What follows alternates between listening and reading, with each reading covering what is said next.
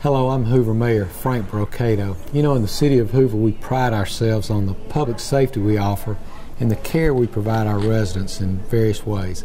And one of those ways includes our medical alert system operated under our E911 Center.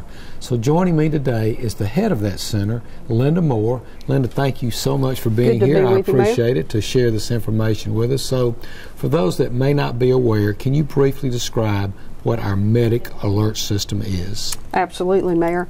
The medical alert system is a medical alarm monitoring system available to the residents of the City of Hoover for anyone with any medical concern, issue, or may have difficulty mobility issues that would prohibit them from notifying help in the event of a medical emergency. Right, it's a great service, and we've had it for a while. And I know that there are other, private companies that offer this, but what's different from our service? Well, Mayor, our service does not require any monthly monitoring fee. It's completely free for the residents of Hoover. Most of your private companies obviously charge monthly monitoring, and then that can become quite expensive. Another benefit would be when the patient does have an emergency. Hoover Police and Fire Dispatcher 23. Their signal would absolutely come straight into our 911 center and not go to a third-party center, saving valuable time. Yeah, so that's important right there. It essentially cuts out the middleman. Right.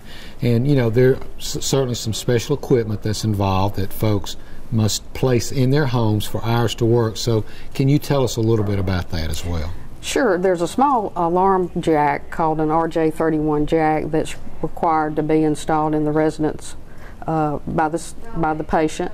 Then we would come in with our team and install our equipment, plug it into that jack. And the reason for the jack is in the event there were any issues with the phone line or any kind of problem, our alarm signal would get priority so that it would get to our 911 center and not have any problems. We also provide a pendant to the residents to wear around their neck, and in the event of a fall and they couldn't make it to the main emergency button, there's an emergency button right on the pendant, so if they're lying on the floor they can press the emergency button, we'll get the signal, we'll get paramedics on the way. Great.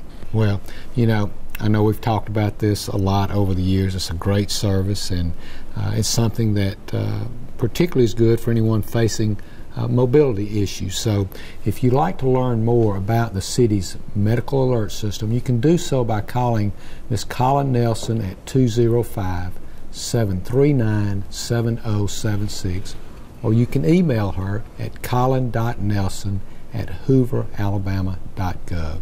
So Linda, thank you so much for talking about this. It's a very important service that many of our citizens use today, and we want to make sure that everyone knows that it's available out there. So I appreciate you taking care of that. Thank you so much.